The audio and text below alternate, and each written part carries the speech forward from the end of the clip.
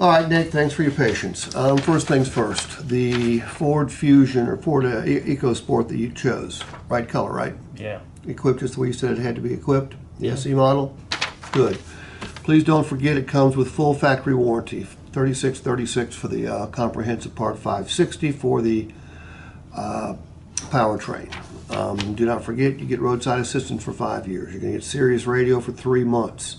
What did I tell you we'd do if you found the same vehicle anywhere else on the planet for the same or for a cheaper price with the same benefits we offer? What did I tell you we'd do? Get a check back for whatever that difference You was. can't pay too much here. If you don't like it during the first 3 days, what did I tell you could do? Bring it back and exchange Okay, it. you're going to get maintenance for 3 years. That's going to save you a couple $100. You're going to get nitro fill in your tires, extending your tire life, and you're going to get Resistol, extending your paint life. Okay, all that comes with the price that you saw on the internet, so there is no surprise. There's your price. There's what we'll buy yours for. There's your taxes and fees. Over here are going to give you choices. Okay, short term. Very few people in North Carolina will show you this payment. All right, it's really, really high, but it's also really, really good. You pay fewer finance charges. You trade quicker if you so desire because you build cash value faster and you pay it off sooner. Okay, 60 months, payments way more comfortable, way more flexible. Still gain all the benefits I talked about up here. Just do it in your own time frame. 48 months is the best of both worlds. Cash down. Cash down reduces your finance charges. Cash down reduces your payment. Cash down reduces your balance to finance, which allows you to pay it off sooner. Which one of these works best for you? 5, 7, or 9? I think it'd be all right with the 5. Okay. Short term, save the most money. Long term, more flexible, more comfortable. Mid-term, best of both worlds. Which one works best for you? Yeah, I don't want to take it out any more than 60 months. Okay. But that payment's just, I don't think I can afford that. Well, I know you can afford it. You just don't want to make it. Okay. Yeah. Nate, we talked earlier.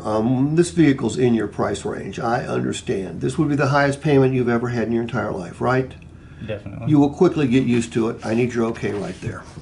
I just don't think the budget will allow for it. I mean, you're just give me a little bit more for my trade over here, and Okay. I think we'll be all right. Well, I'm not giving you anything for your trade. The market has decided that's what your trade is worth. Our used car manager doesn't decide what vehicles are worth. Nobody here at this dealership decides what vehicles are worth. The market does, but I understand. Look, how would a payment of maybe $80 a month less sound to you? It's getting closer. Okay. Well, I can do that, but I don't think you want me to. Okay? The difference between the S and the SE. You told me that the wheels make that vehicle. You like the wheels? Yeah. You told me that the big screen, the much bigger screen on the SE model was nice. You like that? Yep. How about the collision mitigation system? Yeah. Blind spot. Okay, those things are $80 a month, all right? But you know what? Don't think of it that way. You don't have a calculator handy, do you? Yeah. I'm gonna have you pull that thing out. Divide 80 by 30. 267. Is all this cool stuff worth $2.67 a day to you? Yeah, it is, but it's more of a budget thing. I'm not paying more than $600. Look, the payment for your vehicle is not $680. Okay? 14% of that is due to your old vehicle. What's 680 times 14%? $95. $95 is to pay off your old vehicle. Okay? So your real payment on this one is only $585 a month.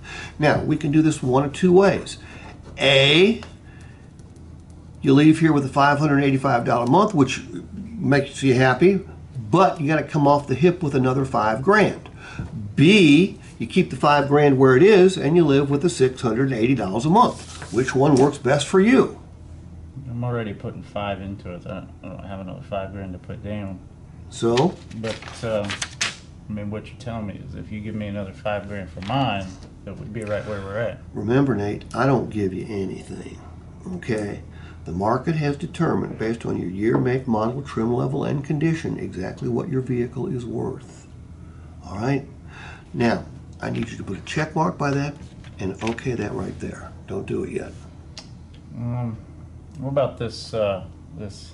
You got 2 charges on here on top of the price. I get a little bit of the market adjustment, but this Resistol, I think I can clean my own cars. Resistol is not something that you wash your car with, okay? It is a ceramic-based sealant which will keep your paint looking way better. Let's put it this way, Nate. If you and I both buy this car, same car today, yours has got Resistol, mine doesn't.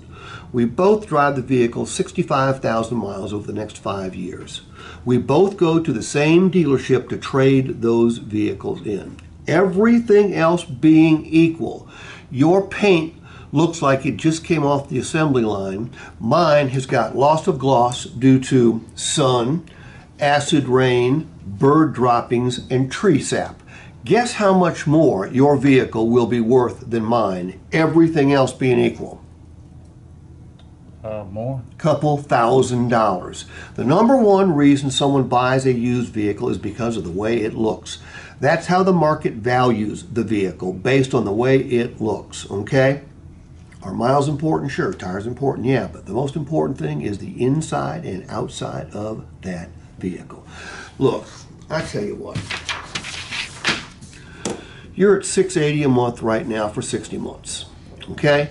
You're buying a $26,000 vehicle. You're actually not going to pay $680 a month for this vehicle to drive it. Okay? Now, what you will do is you will write a check every single month for $680. You will write that check. You will make it out to a lender. You will zap that check either electronically or by snail mail to the lender. All right? That's what you don't want to do. I get it. All right? Look, the average car payment today is $712 a month. So you're under that. Congratulations. But it's still the highest payment you've ever had. You don't want to do it. I understand. Look, we know this vehicle's going to depreciate, don't we? Yeah. But we also know it's not going to depreciate like it used to, for doggone sure. As a matter of fact, used cars last year went up 30%. Wall Street Journal, interesting article about 6 weeks ago. They said if you got some extra cash, don't put it in crypto, gold, silver, stocks, or bonds. They said buy a used car, okay? Used cars have become appreciating assets. However, what everybody doesn't know is every time you stroke a check for $680, there is a savings element to that payment. You probably think the lender's going to keep all that $680, don't you? They're not giving it back to me. Well, you'll be surprised. A big portion of that payment's coming back to you every single month. Look, when you make that 60th payment, what comes back to you in the mail? Eventually I'll get a title when North Carolina decides so. And it's going to be free and clear, and it's only going to have your name on it. So 5 years from now, you've got a vehicle with no payment. You've got a title that's worth, well, this is a $26,000 vehicle. If you drive it and use it like you intend on using it, you don't crash it, you don't trash it, what do you think that vehicle will be worth in 5 years?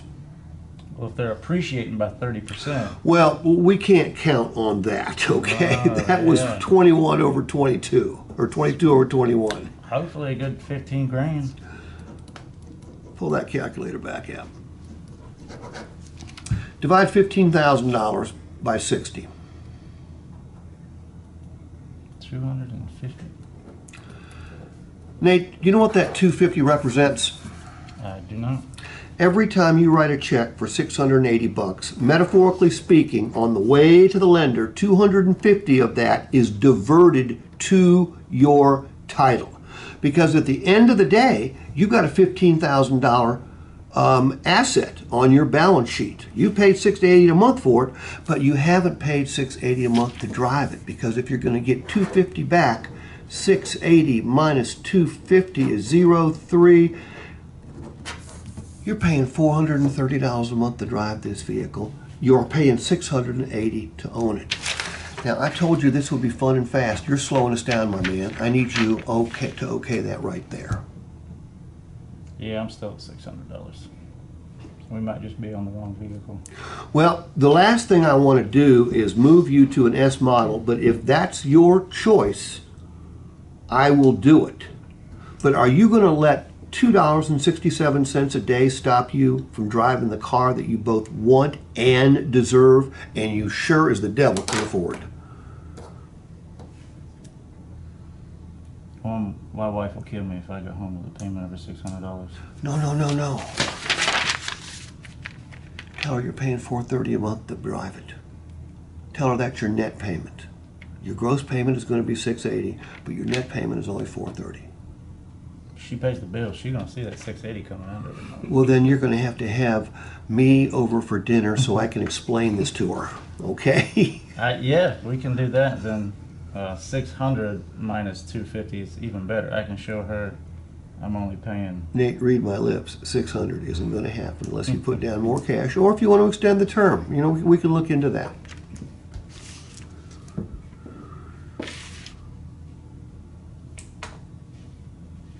Yeah, I just can't. You got to do something better, Steve. I just can't do it. Okay. I'll be right back. I've done everything I can do. Now, I'm probably going to, depending on what management wants to do, they're not going to go from 680 to 600. No. So I'm going to probably get a repencil. I'm going to come back with 66 and 72 months.